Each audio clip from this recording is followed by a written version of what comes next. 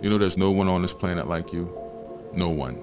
You might have similarities. You might have maybe similar behaviors of other people, but there's no one like you. And a lot of times we don't hear someone tell us that you're special, that you matter, that you're important. Well, I'm going to tell you that. You are special. Young man and young woman, old man and old woman, middle-aged man, middle-aged woman. I'm going to tell the young people you're special. What I want you to do is to learn to guard your mind. You must guard your thought process, guard what you are allowing into your consciousness and also your subconscious mind. But throughout the course of my life, I realized that there's a common thread in which we all have a similar ideology of, and that thread is belief, success. We all want to be healthy, we want to be happy, we want to be loved, we want to be productive, all of us want to have money. All the things that you see so many people striving for on a day-to-day basis.